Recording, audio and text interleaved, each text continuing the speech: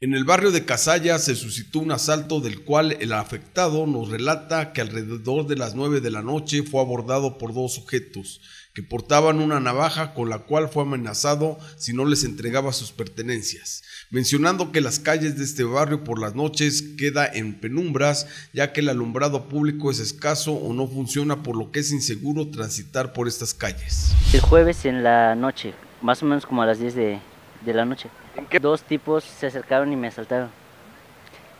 Llevaban una navaja y me amenazaron que si no les daba mis pertenencias me iban a matar. Llevaba unas piezas de plata en mi mochila. No, estaba todo oscuro. Sí, falta luz, están las lámparas, pero no están funcionando. Me acababa de bajar del taxi, estaba acomodando mis cosas y se me acercaron por la espalda y me amenazaron. Me pusieron la navaja en el cuello y me dijeron que si no les daba mis cosas que me iba a cargar. Solamente me di la vuelta y pues bajé mi mochila y les entregué mis cosas.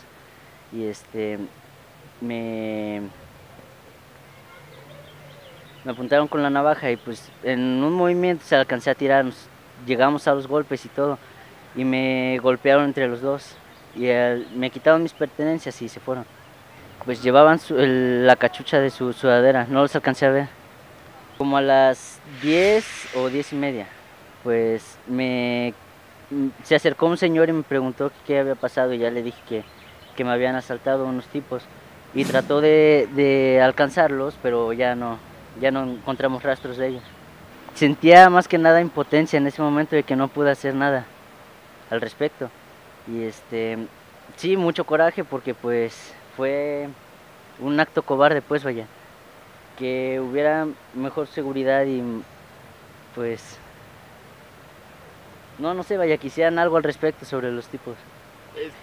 Pues sí, porque pues más que nada temo por mi familia, porque prácticamente ya me tenían checado, pues vaya, porque no fue un acto así de como improvisado, pues vaya. La semana estuve yendo a entregar mercancía y pues estuve llegando más o menos a esa hora y justo ese día ya, el último pues ya cuando había ido a recogerla, ya pues me la quitaron, vaya. Como 2.500 y más aparte como 1.200 o 1.300 en efectivo. Tras la inseguridad en los diferentes barrios del municipio, el afectado manifiesta su temor, ya que por las calles de este barrio transitan familiares corriendo el riesgo de sufrir un acto de delincuencia.